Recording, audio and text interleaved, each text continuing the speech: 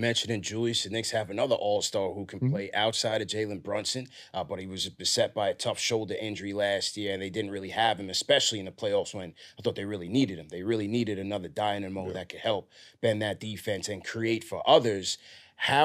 What's your advice to him in terms of just getting back into the flow with these guys and just leading this team to meet their expectations? Well, you mentioned the shoulder injury. It looked real bad when we was there. I think I was on the front row. And the main thing is just make sure you're healthy. Make sure you're healthy. Make sure your health is there because and then you can come. He was having a great year. He was having a great year. And if he's healthy and he comes back, Jalen and the rest of the squad, they all respect him. Tibbs respect him. And we'll be able to put him in a position to make sure, you can be more successful for yourself and the team. So he's an all-star. He's a veteran now. And with Jalen being like the captain and this, I think that, and being in his ear, and them two, from what I've seen, I'm not in the locker room, they have a great rapport.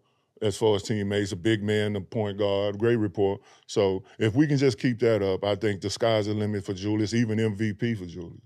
And I would like to see even more of a two-man connection between those guys on the court because what was noticeable when Julius was gone was that in Jalen, we didn't have another guy who could set him up and get easy buckets. I mean, I think the stat was he shot like 70% effective field goal percentage on shooting, on catching. Jalen did? Jalen. And so I'm saying if you have Julius Randle out there who can help spread that ball around and it gets back to Jalen who can get it off the catch, I think that makes him even more formidable. Well, both of those guys demand attention on defensive end. Like when Jalen gets to driving and even when Jalen try to, post sometime with the footwork, he demands attention, a double team, and the same with Julius. So with that combination, and then we get some shooters around, I mean, they're going to be hard to stop on the offensive end.